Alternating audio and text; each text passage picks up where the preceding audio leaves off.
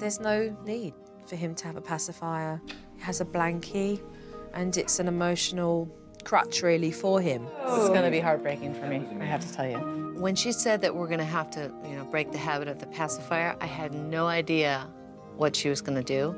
Bo, this envelope came from somebody very special, and her name is Penelope, the Pacifier. Okay? And when she sees that there are boys in the house that are very big boys, and they have passies, what she does is that she asks them, okay, to put their passies into the very special envelope and to post it so that she could give them to babies that would need them. No. And he kind of looked at me and I thought to myself, is he going to do this or not? I didn't know whether he was really going to pick up those passies.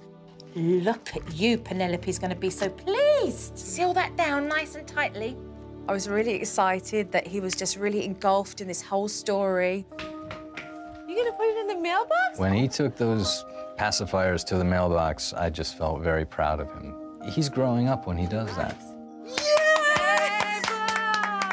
It felt like we were in a storybook. And it's in the morning, you're going to go to the mailbox and you're going to get at your very special own envelope. You know, it just goes to show you when you're really confident and you can bring a touch of magic into the situation, that they actually take that in their own stride and know that everything must be okay then. Place it back in, ready?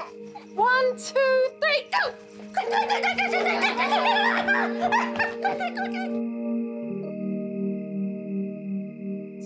So, plan of action, we've got all these kids, and what we want to do is set up something for the kids to be able to do, perhaps in the backyard or in here.